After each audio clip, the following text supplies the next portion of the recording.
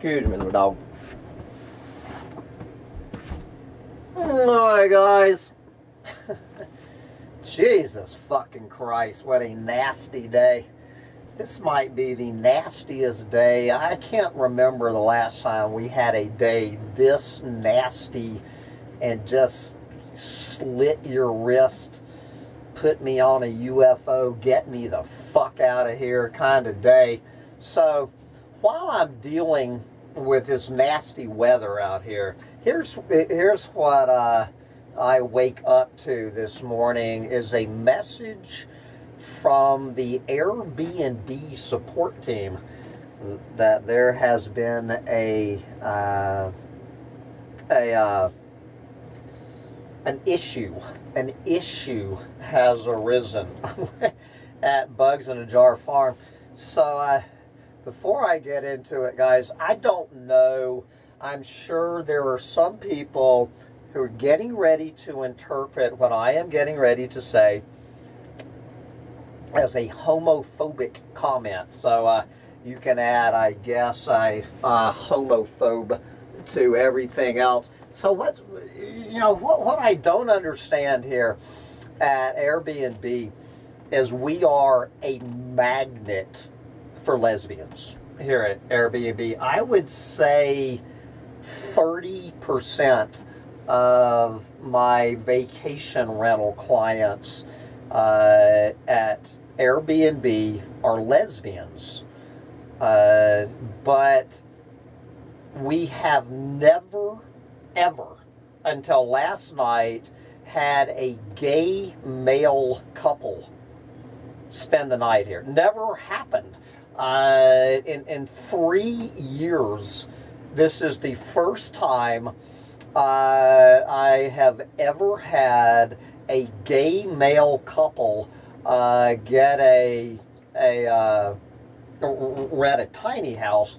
So I don't know why that is exactly, but obviously I guess the only conclusion that I can reach is that the vibe, the back to nature vibe that I am trying to create here does not appeal to gay male couples, and that is perfectly fine. They probably want, you know, their little fucking mints under, their little chocolate mints under the pillow. That they probably want their fucking towels heated for them. I don't know, but anyway. So last night, I get my first gay male couple. They checked into Seahorse, to the Seahorse tiny house up at the top of the mountain. Okay, and a little bit of amplification and clarification. So I am taking my share of responsibility for what happened here. So what normally happens, see, I have this website called Finger Lakes Tiny Homes for Rent, where I have in-depth videos, tours of the places, and talking about Bugs in a Jar Farm. And one of the videos that I have on there is talking about little critters you might encounter at Bugs in a Jar. And I plainly state in that video that you might encounter a mouse in a tiny house here, either in the wall or who knows, even in the house with you, that you might encounter a mouse. And so I send that video out to everybody, and I do a pretty good job, particularly in Seahorse, where we have this mouse in the wall, about telling people when they get here, well, I dropped the ball. I did not send these guys the video, and it's two grown men, and they have 2 dogs with them. 2 fucking grown men, a goddamn German Shepherd and a little poodle. And so they check in here last night. They absolutely love Seahorse. Absolutely love it. So understand that Seahorse has a perfect 5-star record. Every single person who has ever stayed in Seahorse has given it 5 stars. I have a 100% perfect 5-star rating on Seahorse, including a lot of people who were in there with the mouse. There was a single woman in Seahorse for the 3 nights before these guys. There was another single woman in Seahorse before her. Now, I did a better job of explaining the mouse to them. These ladies had no problem with the fucking mouse. No problem whatsoever.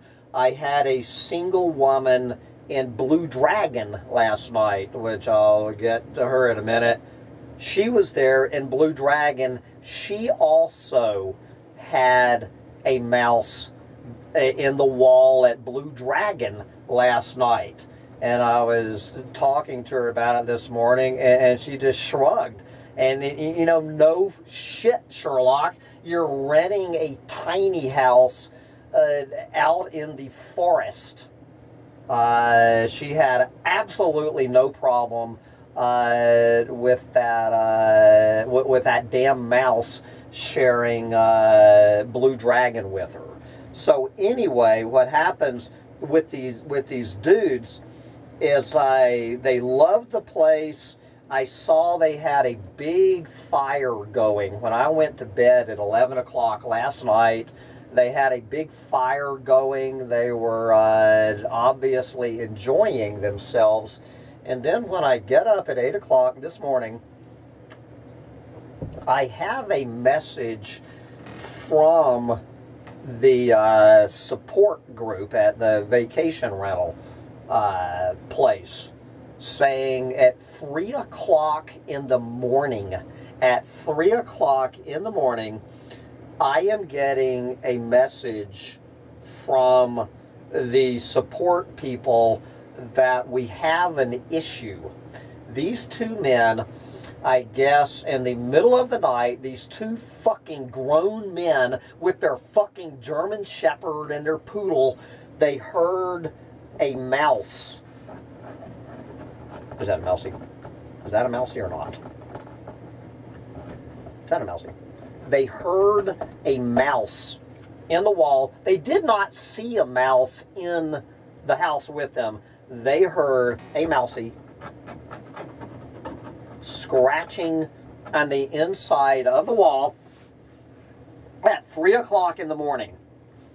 These 2 fucking little pussies, these spineless, dickless little pussies, grabbed all of their shit at 3 o'clock in the fucking morning, grabbed all of their shit, grabbed their German Shepherd, grabbed their poodle, fled in terror into the middle of the night, threw their shit in their car, and took off to find, I guess, some fucking hotel room in Ithaca with the fucking little heated towels and the fucking little chocolate under their pillows. And of course, they're demanding a full refund, which I gave the motherfuckers. $172 going out of my goddamn pocket because these fucking spineless, dickless little pussies, these 2 fucking grown men, could not deal with a fucking 2-inch mouse inside the goddamn walls of their house. And I'm only blaming one of them. And you know a little bit what I'm talking about. This was not a team decision. I am assuming that one of the two of them, probably not the guy with the diamond earring in his ear. I'm guessing it was the one with the diamond earring that had the problem, and I'm trying to give his little friend the benefit of the doubt that he was overreacting to a fucking 2-inch mouse in the fucking walls. You know, guys. You know, shit like this happens to me, and I'm thinking, what are these little fuckers gonna do when global industrial civilization collapses on their fucking little pussy asses? You know, a goddamn 2-inch mouse in the wall of a tiny house in the deep woods. You can imagine the fucking message I left on their goddamn answering machine, which is probably going to get me in more trouble with Airbnb. I mean, I have had 2 people from support contacting me over this, wanting to know exactly what I am doing to address the issue. I said, I'm not doing a goddamn thing to address the fucking issue. The little fucking pussies can fucking deal with it. And so I only have 3 other people checking in to 2 more coming to Seahorse and 1 more coming to Blue Dragon. So I contacted all 3 of these women,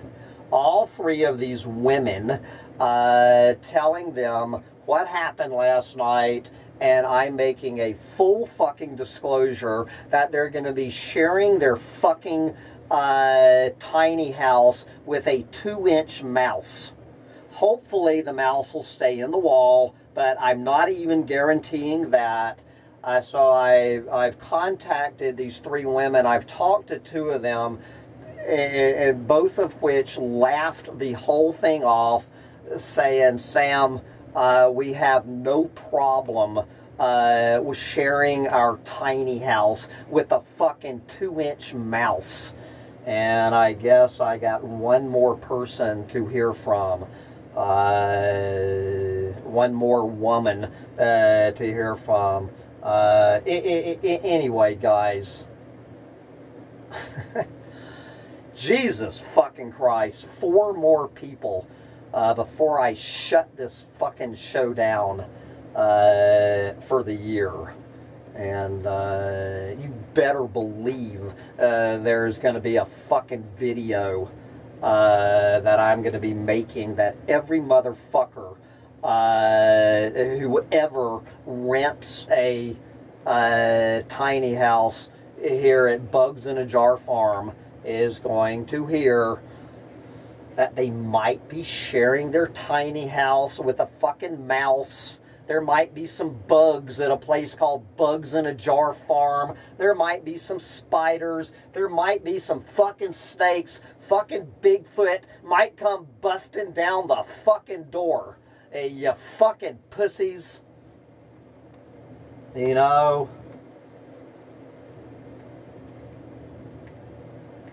And you wonder why people are homophobic. Oh, fuck. Got no patience with fucking pussies. Pussies are fucking pussies.